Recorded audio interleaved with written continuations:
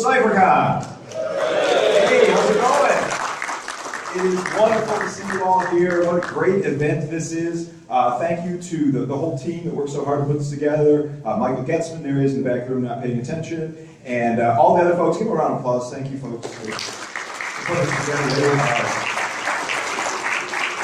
I would like to present to you a talk that's kind of a think piece on kind of where things are headed for our society, where things are kind of headed for us as technologists, some major changes that are going on. In this talk, there's stuff in here that's like from every day in the news, just brand new things. It's called I, for one, welcome our new AI overlords, the ultimate insider in the cloud. So how's that for a title? You're hitting all these buzzwords, right? You got AI, insider, cloud. Oh yes, that's where we're going. For those of you that I haven't met, my name is Ed. I'm a hacker. Thank you, yes. I have a company called CounterHack. CounterHack does penetration testing, but we also build simulations. Maybe you're familiar with some of them. We do Net Wars. Anybody here play Net Wars? That's my team. They said Cyber City. Anybody do Cyber City? Thank you, both of you. Anybody here do a Holiday Hack Challenge? Oh, that's cool. That's wonderful. That's my team that builds all that stuff. I'm a pen tester. I'm an instructor with the SANS Institute. I'm also heading up a new thing we're doing at SANS on team-based training, where people will learn how to participate in highly technical things, working as a team, because let's face it, you don't fight alone. We all fight as part of our teams. And I'm a father and kind of a weirdo. So, does anybody know where the title of this talk comes from? I, for one, The Simpsons, yes. Do you remember that? I, for one, welcome our new robot overlords. Well, let's take a look. I want to play this video for you, and I hope we got the audio up enough that you can hear it. So here we go. We're just about to get our first pictures from inside the spacecraft with average, not Homer Simpson. And we'd like to... Ladies and gentlemen, we've just lost the picture, but...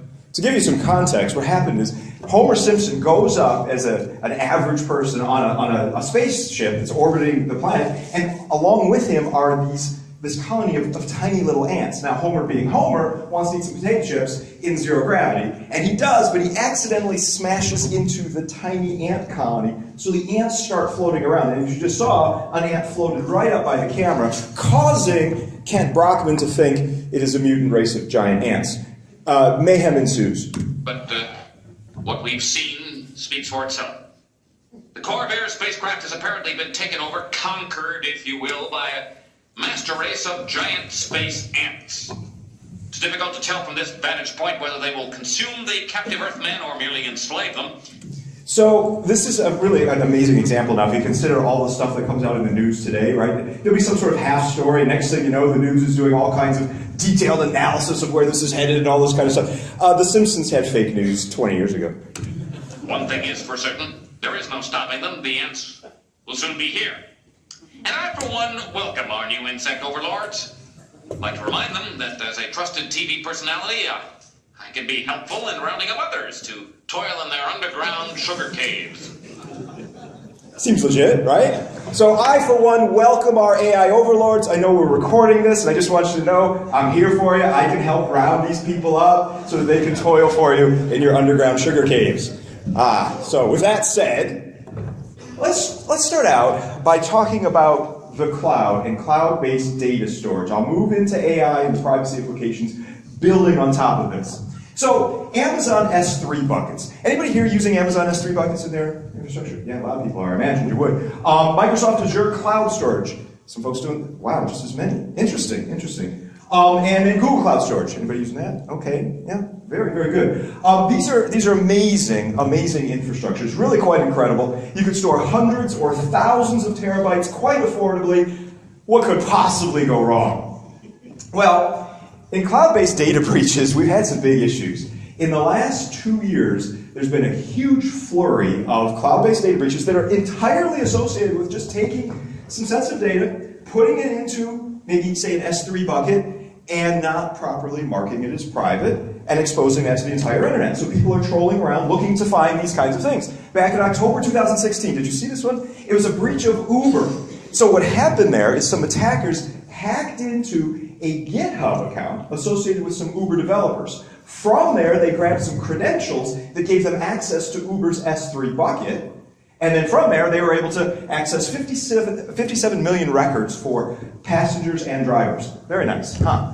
In September 2017, the United States Army exposed 100 gigabytes of very sensitive military data just by putting it in a public Amazon S3 bucket. I'm focused on Amazon S3 buckets here because primarily the breach activity we've seen has been on that. In February 2018, Bongo, which is owned by Federal Express, exposed 119,000 scanned driver's licenses. Oh, that's interesting. And then it was just reported a couple days ago, Facebook data from an organization called Cultura Colectiva had an S3 bucket that was marked as public for 540 million users exposed. Now this is stuff that was not sensitive, it was just in their normal Facebook feeds, but all of their comments, all of their likes, all of their profiles, right there, all stored up in a multi-terabyte file for 550 million users. How do you get access to it? You just go to a public S3 bucket, and it could have been yours. Wow. So most of this, like I said, is due to misconfiguration. That's it. Now let's just say, hypothetically speaking, you're the richest person in the world, okay? And a bunch of people are finding misconfigurations associated with one of the products that you offer. That's kind of bad for your brand. That kind of hurts. That doesn't look so good. So what do? Anybody? You spend money. Yes, you spend money to try to fix the problem. So you buy other companies that are doing this kinds of thing to help protect this stuff at scale. Security in the heart, security in the cloud. Security is hard, right? I mean, we know that. We all work trying as hard as we can to secure things. And doing it at cloud scale is really hard. But there are some unique aspects of the cloud that we might be able to leverage to actually turn the tide in the favor of cyber defenders. Multi-tenancy specifically. So an attack against your bucket might actually be able to tip things off so that we can defend my bucket appropriately. You see? There's lots of information to determine what normal aspects of access are so we can look for deviations from the norm. And the AV guy freaks out. Yeah, sorry. I apologize. All right. So the point here is your detection of anomalies in your environment becomes my prevention, or at least it feeds my prevention. This is fantastic. Oh, and we have a bunch of big, very rich companies. I mean, we live in a gilded age of high-tech companies, right? Very rich companies with lots of AI smarts, artificial intelligence, that they can roll into helping us solve the problem. So, there are three specific cloud providers I want to focus on for this talk. There are many other cloud providers, I understand. If you work for one of them, I apologize, I don't want to offend you. But here are three of the biggest, and these are the ones that are spending some money on AI to try to defend the cloud. And I'd like to go through each of their offerings and kind of compare and contrast. I'm going to talk about Amazon Macie, Microsoft Azure Threat Detection, Google Cloud's Data Loss Prevention API. So let's look at each one of those three. The first is Amazon Macie. Anybody here using Amazon Macie? Many of you said you're using S3 buckets, so you haven't flipped the switch on that one yet. Well, let's talk about what it is. It goes through your data. You configure it in your Amazon account, and it'll start combing through your data, looking for what it thinks is your most sensitive data. It is applying machine learning and AI to try to find what it thinks you should care most about. And it will label it as such for you. It's looking for PII, it's looking for intellectual property, and it then uses Amazon's CloudWatch, thank you for that, Amazon's CloudWatch to look for anomalous access to what your most sensitive data is. Think about this, our AI overlords. They comb through your data because you can't comb through it, there's just way too much of it. And it tries to find what's the most sensitive data there, and it will monitor access of it for you. I find the pricing models of the three different offerings I'm going to describe to you, one for Amazon, one for Microsoft, and one for Google, are fascinating because they illustrate the mindset of, I think, each of these companies. For Amazon Macie, the price is $5 per gigabyte of data protected, plus $4 for 100,000 events analyzed. So notice the pricing model. It is based on the data. You'll see that Microsoft and Google's are not based on the data. It's based on the data. How much data you got, how many events you need me to look at. All right, here's some more on Amazon Macie, some of the logs that it generates. You can see access events and what is happening inside the environment. Also, you see automated alerts saying, hey, somebody granted rights to everyone on this. You might not want that, right? That kind of thing. Cool. Let's look at Microsoft. In Microsoft Azure SQL Database Threat Detection, it uses machine learning on cloud-based Microsoft SQL Server instances to look for anomalous access. It's looking for things like attacks, like SQL injection, anomalous queries. It determines what is normal access for your given set of SQL Server databases and looks for deviations from that norm. Pretty cool. The price is $15 per database. In other words, this pricing model looks like it came from a company that is used to writing software for databases and selling software for databases, so it charges you per database. Not a surprise when it comes from Microsoft, right? Fair enough. And then we have Google's data loss prevention API, again using machine learning to look for strange flows of data inside Google's own environment. It looks for context clues to identify 70 types of very specific kind of personally identifiable information. Social security numbers, driver's license numbers, credit card numbers, and more. You integrate it within your own applications that you build on top of Google. So the pricing model here is really complicated. I don't have a long time to do this talk here. It'd probably take me about a half hour to go through their pricing model, which kind of, I guess that's Google, right? It's just either they give it away for free or it's so complicated you won't understand it, but you hope it's cheap enough so everything just works out, right? The pricing model is based on inspection units and transformation units. And you make API calls into them. They give you 10 giga units for free, and after that it's 30 cents per giga unit. So how often are you calling the API? This model looks like it was created by a software as a service provider who wants you to use their API. So they're going to charge you based on API calls. So notice the three models. Amazon is charging you based on data. Microsoft is charging you based on database servers, which is kind of an interesting way to do it. And then Google's basing it on API calls that you make. Each kind of fits into where you think they're coming from. I mean, with respect to what I think actually applies to what we're trying to protect, I think Amazon's model, don't hate me for saying this, but I think Amazon's model, we're trying to protect data. I mean, ultimately at the end of the day. I don't care how many databases my data is in. I don't even want to think about databases when I go to the cloud, right? I'm in the cloud for a reason. But anyway, those are those three different models, all applying machine learning, all applying AI to look for anomalous access. Notice, though, that only Amazon's is focused on helping you identify where your most sensitive data is. It's crawling through all of your data. So let's think about that. So AI tools are analyzing your data to determine what should be important to you, and then they're helping monitor it to see what's important to you. They give you visibility into whether the access is anomalous. But what if your business competes with Amazon?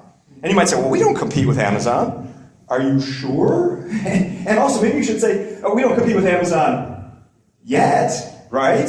Because Amazon is moving into so many businesses. I mean, look at, we've got Netflix, right? Netflix has built itself, they're increasingly trying to wean themselves off of the AWS infrastructure, but Netflix built itself on the AWS infrastructure. And we build stuff on AWS in my own company. And Holiday Hack Challenge 2015, that thing is running on AWS, it is fantastic, it's wonderful. But do you compete with them? If you're in the retail space, you compete with Amazon. In fact, you probably also use them as a distribution model too. And if you're in other spaces, I mean, have you seen Amazon's in Whole Foods? Right? So there's grocery. That's a form of retail. But they're also getting increasingly into, they're exploring doing things like pharmaceuticals. So that's interesting. So if you do pharmaceuticals, they might be a distribution channel for you and a competitor at the same time. Amazon is moving so aggressively into so many different businesses. Who's to say whether you compete with them now or you're going to compete with them in the future? If you're putting money on it, it'd probably be pretty good. And I'd like to show you this tweet. Is anybody here familiar with the Twitter account Goldman Sachs Elevator? Has anybody seen that? It's interesting, right? It's a parody account of this person who, he doesn't really work at Goldman Sachs, but he imagines if you were in the elevator at Goldman Sachs, this very big, very rich company, what might you overhear in the elevator? And it's hilarious. Occasionally it's not safe for work, just so you know. But the one I'm going to show you is safe for CypherCon. This tweet, when I saw it, I'm like, yes, exactly. Thinking about Amazon and where it's headed. You ready? If Amazon is in your line of business, sell now. If Amazon is not in your line of business, sell now. Your business sucks. There you go. I mean, that says it pretty well. In other words, Amazon's moving into everybody's business if it's any good. If it's not, enjoy your 3% profit margins, okay? Or, if they do enter into your business, they're going to squeeze your profit margins down even further. So, a way to think about the big four companies that are providing these machine learning services along with AI and so forth mixed in. I saw this fantastic article. I created this visualization, but this article was written by Scott Galloway, who's a professor at NYU. And it helps me to think about the different companies, because there's the big four, and I'll go through what the four are in just a minute, but the big four companies that provide this kind of stuff. And it helps you sort them out based on the different models that they have and the different things that they're appealing to. So we'll start with this. Google. Google's your brain or your mind. It is what you think about, what you want to learn about, where your kind of mind is going. That's Google, right? I mean, you put that stuff into their search engine, and it learns about you and customizes its results based on what's in your mind. Fair enough. Facebook is your heart, right? It's how you communicate with your mom or your dad or grandma or grandpa. It's how you communicate maybe with your siblings and certainly your friends, want to see what they're up to. It's your heart. Amazon's your belly. It's the thing that you need to feed. It's the thing that says, oh, we need this, I want to buy this. And Amazon doesn't want to put anything between you and your ability to fill your belly or your desires. One-click shopping. That's like crack, right? I mean, we've had it for so long, but remember when that first came out? You're like, one-click shopping, seriously? And now it's like, if you don't get one-click shopping, you're offended. You go to some retailer that's not Amazon, and you say, I got to click a couple of buttons, or heaven forbid, solve a CAPTCHA before I buy something. Jeff Bezos is not going to make you solve a CAPTCHA before you buy something. He wants to be as close to your belly and your wallet as possible. So these are three of the big four. Google is your brain. Facebook is your heart. Amazon is your belly. And who's the fourth? I saw your smile. You know where this is going. Apple. Apple, according to Scott Galloway, is your sensuality. It's the thing that defines sexiness in technology for you. Now, some of you are sitting out there and say, not for me. No, I use Dell. Or I use some other. It's like, that's fine. In other words, you're buying stuff that looked like Apple's products did 2 years ago. Right? So in other words, Apple's defining what looks sexy from a technology perspective. You might not be paying the Apple tax, but it is defining what that is and pushing that forward. Jonathan Ive and all the folks doing that. So it's a way to think about the big four. And if you think about the big four, each of these employs machine learning and artificial intelligence to provide a series of services to you. Right? I mean, we obviously have Google Home. Facebook is analyzing everything you do to try to make sure you spend more time on Facebook, right? Amazon, analyzing everything that you purchase and all of your activities there. And then you have, we call her Alice in my office, because if we say the A-L-E-X-A word, we were spelling it, and then we said, you know, hey Alexa, if you say that, right, she triggers. So in my office, because I have some of these devices, we always say Alice when we're not trying to summons her, right? Just, hey Alice, Alice. I'd like to do a little survey here before we get to Apple. Apple, of course, has its Siri technology. But just seeing how many of you guys have how many of these devices. Be honest about this. How many people here have at least one Google Home device? Raise your hand if you have one Google Home. Okay, keep your hand up if this applies to you. How many have at least 2? 3? 4? Okay. Oh, there's a guy hand still up. 5? So 5. So there was a couple that had 3 or 4, and then one with 5. Anybody more than that? Okay, good. Let's bump up. Let's go to Alice. Alexa. How many people have at least one Echo device in their home? Okay, how many have at least 2? I notice I got my hand up for this. How many 3 or more? 4 or more? 5 or more? See, I only have 4. 6? 7? All right, so we got a couple of 6s and a 7. You win, sir, or you lose it. You see where this is going. All right. And then, now Siri, the thing of it is, Siri's built into your phones, right? Look, I do have Alice on my phone, too. I didn't count that. But if you count Siri-enabled devices for which you actually use Siri, okay, I'm not saying, oh, you know, my kids have, you know, an iPad or something like that they never use Siri. I don't count that. But how many people actively use Siri on at least one device? 2? 3? 4? 5? Yeah, I'm about 4 or 5 on that. Depends on how you count. Yeah. Okay, cool. Fair. So we're into this. We are. We're technologists. It's interesting technology, and it's a way to think about the big four. Now, do you trust these companies and their artificial intelligence? There's like, no, not anymore. Well, just wait. Give me some time, okay? So let me just show you some photos. You know, just some random photos I managed to collect here and there. This photo. Does anybody know who this is? Sundar Pichai, yes. And what does Mr. Pichai do? CEO of Microsoft? He's the CEO of, yes, CEO of Alphabet, right? Which owns this little company called Google. That's right. Does anybody know what this still is taken from? It's from a video that leaked out of Google.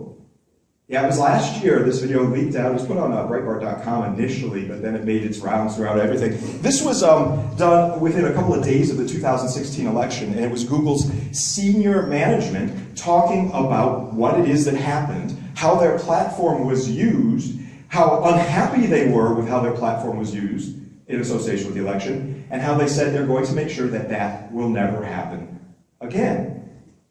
Interesting video. Next. Does anybody know who this person is? Cyborg Bro. It is not Commander Data. I'm telling you. All right. This is Mr. Mark Zuckerberg. Does anybody know where this still is taken from? The congressional hearings. Which ones, right?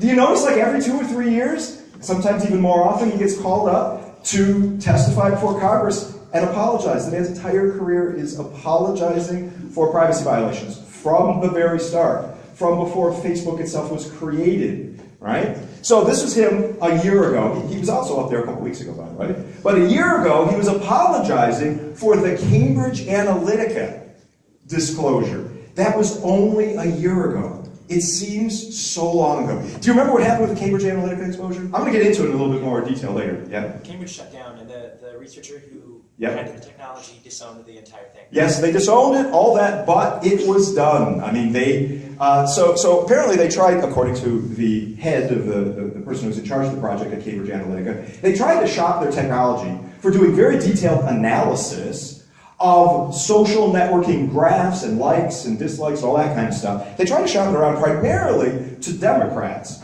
in the 2016 election. And the Democrats said, no, we got this. I mean, we've got a bunch of engineers from Google that are helping us. We don't need that. You're a small company. We've never heard of you. And they're like, okay. So they went to the Trump campaign and said, do you want us to use this? And they're like, well, how much?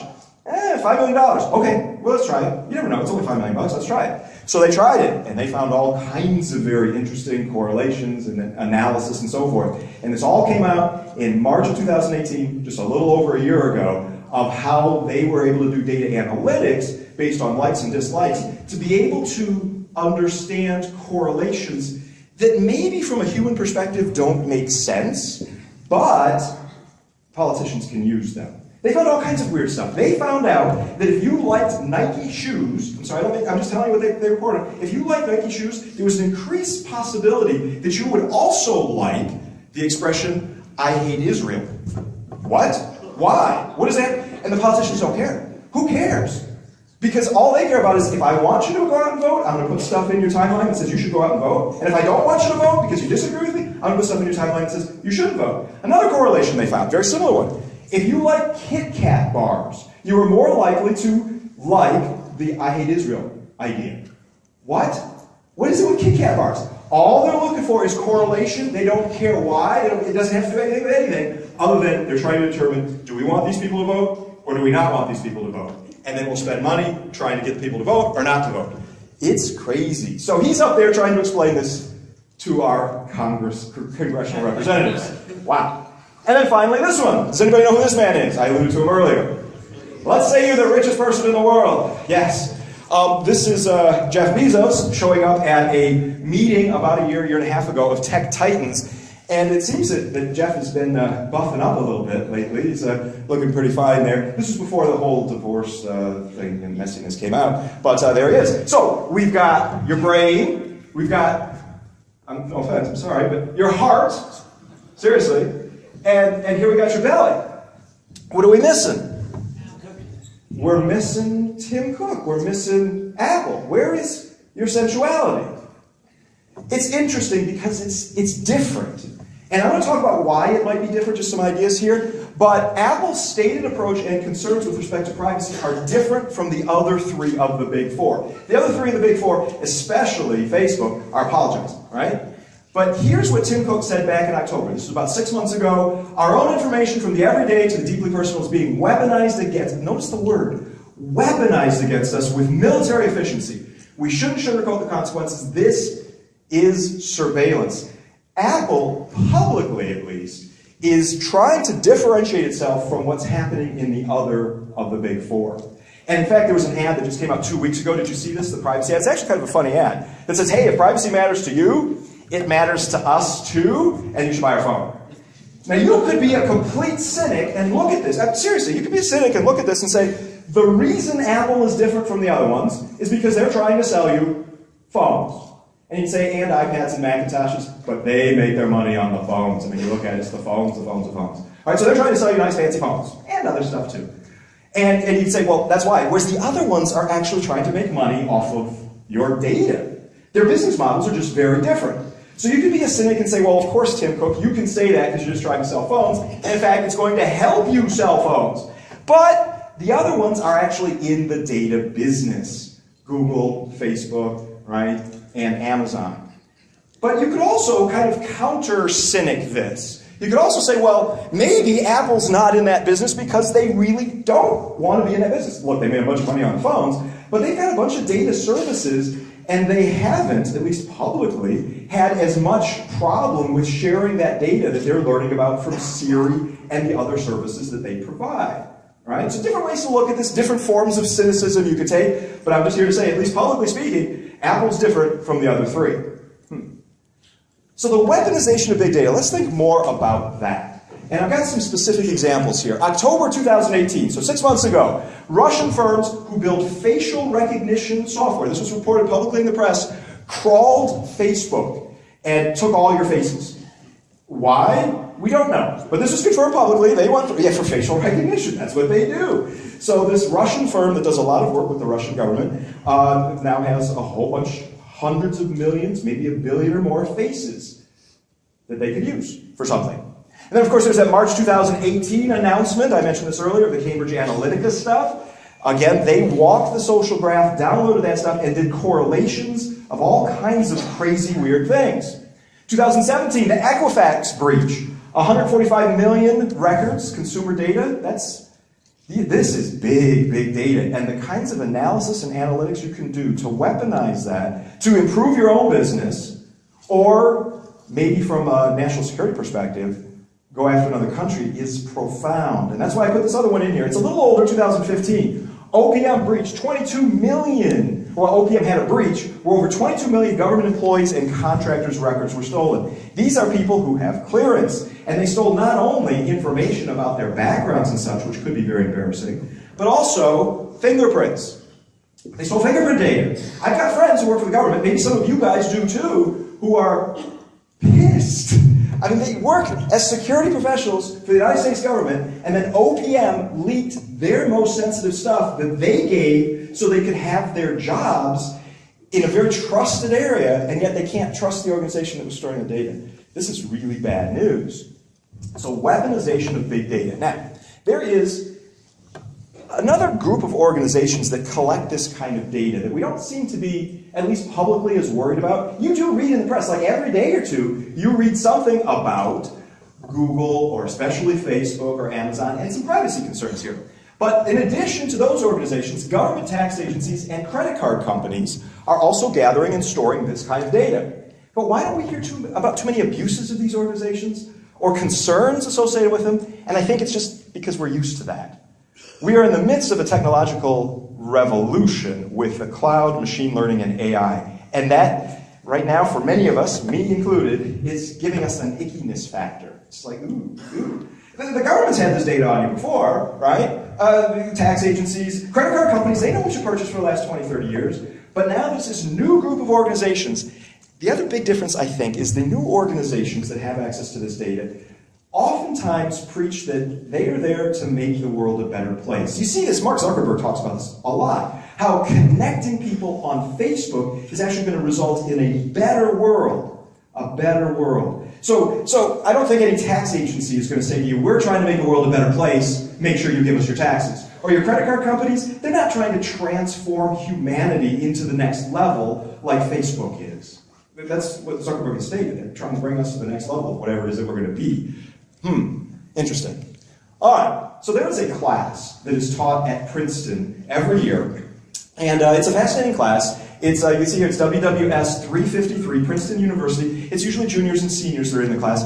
I've gone there and done a guest lecture for the last 3 or 4 years, and what this is on, this class is crazy, It's science and global security, from nuclear weapons to cyber warfare and artificial intelligence. I do a guest lecture each year on the cyber warfare department. That's where I am, right? But they've recently added, just over the last 2 years, AI, machine learning, and super intelligence as a weaponry aspect that is in this class. So the weaponization of big data, of machine learning, I mean, it's there in this class. It's a fascinating class. It's really, really quite interesting. All right, so where does this all head, if you think about it? What does this mean to you as an individual? I'd like to make this more personal now. Let's think about this, okay? I'm not going to ask you to raise your hand for this next section because it gets a little weird. Okay, what does your AI know about you? So when I say your AI, I'm talking about all those people who had their hands up earlier with Alice, or if you prefer to call her Alexa, or, you know, we call Siri in my office, we call her Sally, because we don't want her triggering constantly, right? We don't have Google Home in our office, so we just call it Google Home, which is fine. All right, so those people who raised their hand before, don't raise your hand now, okay? But you know who you are and you have the technology. Does your AI know when you wake up? Maybe do you set an alarm using it? Or can it tell when you start doing your searches in the morning? So it kind of knows every day you wake up at 7 a.m. or 8 or whatever it is. Does it know what you like to eat? Because it sees that you're going to these different restaurants and searching for given kinds of restaurants. Maybe it knows the kind of food that you... Mine does. Oh my gosh, I like steakhouses. Oh, yummy. Yeah. And it must know. It must know. Does it know where you go to work? Maybe if you're trying to get around traffic or something like that. Does it know where you go after work? Because you're looking it up in their maps, whoever that might be, right? Or does it know where you go on vacation because you're doing a lot of research? Yeah. Does it know what you like to watch on TV? And maybe your favorite movies? I heard this analogy for YouTube the other day that I thought was profound. So what is YouTube? First of all, you guys know who owns YouTube, right? Yeah, Alphabet/Google, right? So YouTube, somebody described this to me, this was about 2 years ago. They said, you know what YouTube is? And he's like, well, it's a place I can go and watch videos. Well, that's part of it. But YouTube watches you watching videos and tries to give you more videos that will keep you watching. It is an artificial intelligence whose goal is to keep your eyes on that screen. This is not like TV of the 1950s, 70s, or 90s. This is TV that watches you watching it, and when you turn away, it learns that it made a mistake, and it won't make that mistake again. It is optimized to keep you staring at that damn screen for as long as possible, so you can see as many ads as possible, and they can make money. Have a nice day. All right, so, does it know what you like to watch on TV and your favorite movies? Yeah, it does. Does it know what you search for? Oh, I knew you were going to go there, but did you have to go? Yes, I went there. All right.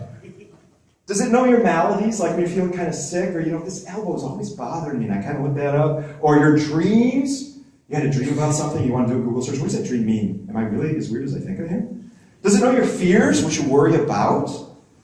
Does it know that you thought you had this horrible disease you would die of 2 years ago? You don't even remember that, but it does. Yeah? Does it know the best and the worst of what goes through your mind? So I decided to do a search on the most popular websites in the US. I limited it to the US. You can look worldwide, but if you look worldwide, there's a bunch in there from China and some from India too, right? These are very, very large countries. I just focused it on the US because it's a US-based talk here. There's a company called SimilarWeb, and you could go there. They give you free stuff.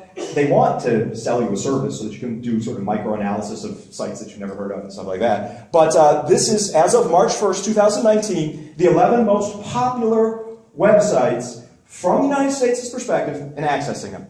And if you look, the first several of them, let's just say N, where we don't know exactly what N equals, but the first N are all search engine related and machine learning AI systems.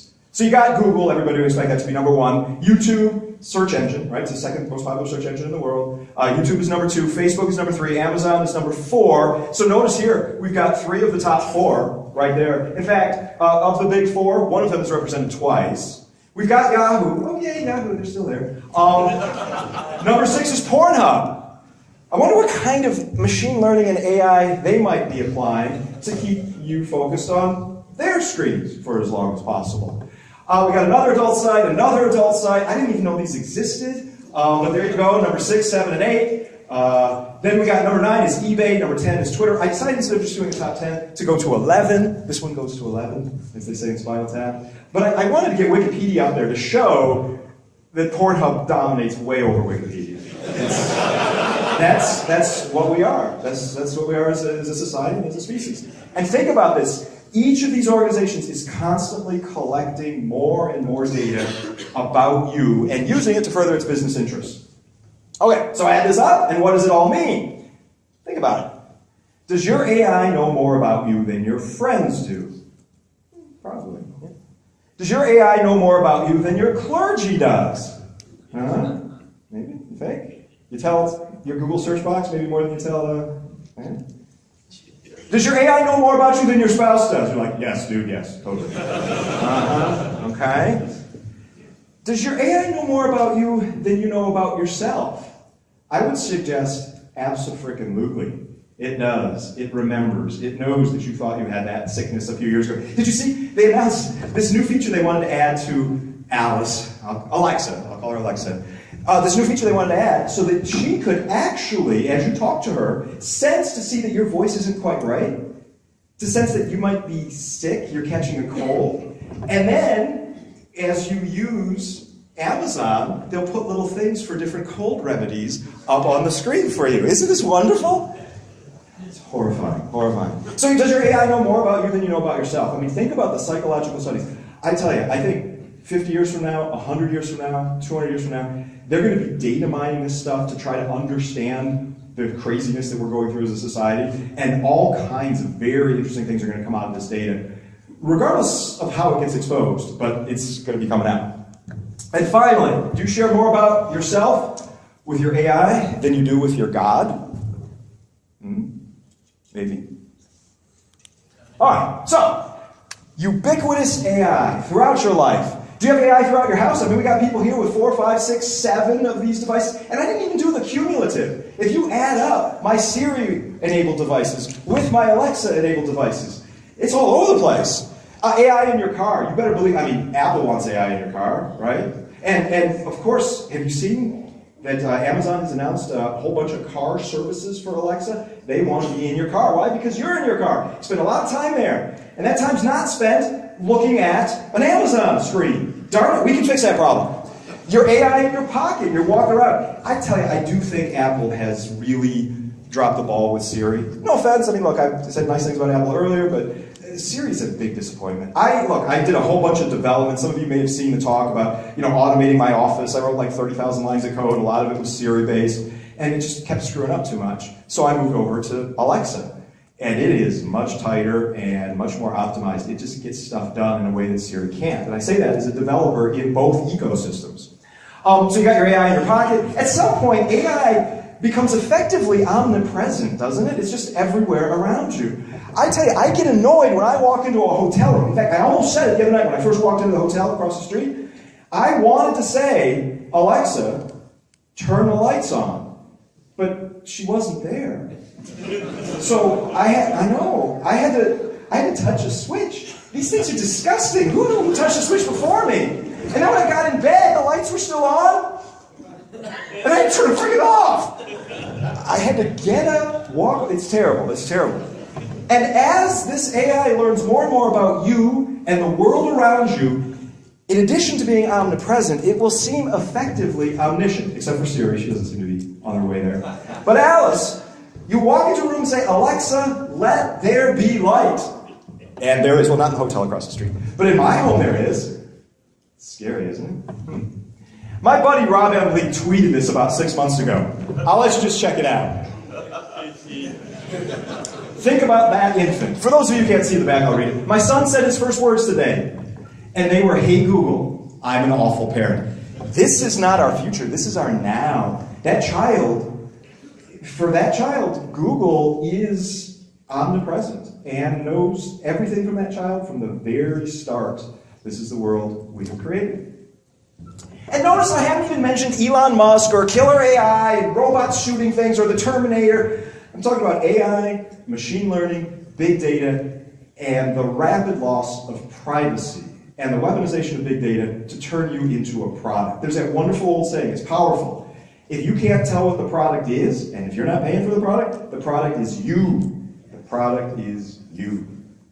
All right, so what can you do about this? Just despair, run, move to a cave. No. There are some things you can do. Be careful with the data that you share. My recommendation to you is, and I've tried to do this during this talk, try to personify the AIs that you interact with.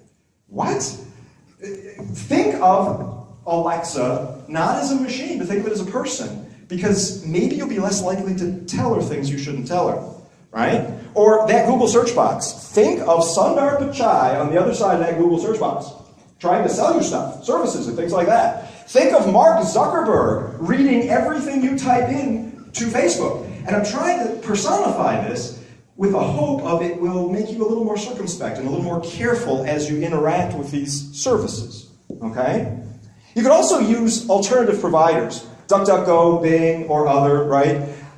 I tried this. I tried to use DuckDuckGo, which has really good privacy policies, on my phone I did it for about 6 months. I did it on my computer, because on my computer I need professional grade search, which means Google. But I tried DuckDuckGo, and it just wasn't getting me what I needed on my phone. So I switched to Bing. Yeah, I switched to Bing. There you go.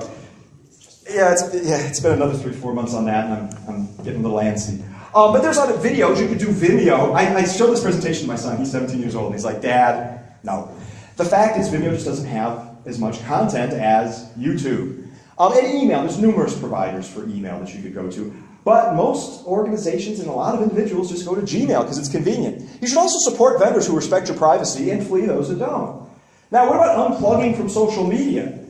You could try. You could, and I think it's some healthy things for kids, especially teenage kids, to get them off of social media every once in a while. I mean, we grounded my son, maybe I shouldn't say this because we're being recorded. We grounded my son once. This was about 2 years ago, and we took his social media away from him. He's 17 now, so he was 15 at the time, for 1 week. I have never seen somebody fall apart that much. I mean, he's a wonderful boy, he's amazing, he's incredible, but it was like, it would have been easier for us to just like punch him in the face really hard. Much less painful. So, and then you see, there's many articles of people who try to unplug from Google, just Google all of its services and all of its infrastructure. They'll actually implement like DNS black holing and such, and they try to block the 25 million IP addresses that are associated with Google and all of its names that are associated with its various products. And they see the internet kind of dissolve. It's this like this messed up little kind of sub-internet thing. It's hard. It's hard. But build your awareness, work through public discourse channels, make your voice known, because things are changing and they're changing fast. Now, it's one other thing I'd like to leave you with here. Many of you had said that you've done How the Hack Challenge in the past. We work hard, thousands of hours every year, to give away How the Hack Challenge. It's our gift to the community. We've been doing it now for 17, 18 years. Please do play it. It's free. We make no money on it. We do it just for fun and with the hope to help people. And the thing I want to bring to your attention is we keep them all up. I pay thousands and thousands of dollars every year in hosting services to keep this. Oh, here we go. Yeah. They heard, our AI overlords heard what we were talking about. Alexa, turn the fire alarm off. Yes. All right. I'll let you guys tell me what to do, but we'll just keep talking until you tell me to flee. All right. We're good? Okay, we're good? Cool. Anyway, for Holiday Hack, please note, these stay up all year round. So if you want to play GNOME in your home from 2015, it's about IoT and hacking IoT. You could go there and do that. Anybody here ever hacked an infrastructure that is based on Node.js? Raise your hand if you have. If you have not, do Holiday Hack 2015. It's up. All the super gnomes are based on Node.js. Holiday Hack 2016, Santa gets kidnapped. How many people here have rescued Santa from being kidnapped? You played it, yes. If you haven't, there you go. 2017, you have to stop a civil war between Oz and the North Pole. Why? Because a war profiteer is trying to make money off of the Munchkins and the Elves. 2018, we hosted a conference called KringleCon. Anybody go to KringleCon? We had 17,000 people attend this virtual conference. I'm glad you guys went. That's awesome. And it's still all up. So all the answers are posted for all of these things. You could go, you could play. There's no prizes for the past ones. They're all done. But you can still play and learn. You say, I need a cyber range. I want to build my skills. I want to practice. My team builds the best challenges we can and puts them out there every year for you. And people ask me, what is 2019 going to be about? And this is the one hint I'm dropping. 2019, KCII. You think? Maybe. What kind of data are you collecting there? Oh, actually, we're very careful. We don't want to collect more data than we need to. You play under a pseudonym, we've got an email address, and that's all we got. Oh, well, we also know every place that you've walked in the game, so there's that, right? Yep, that's right, that's right. All right, so Q&A. We're good? Thank you guys so much. I appreciate your time and attention.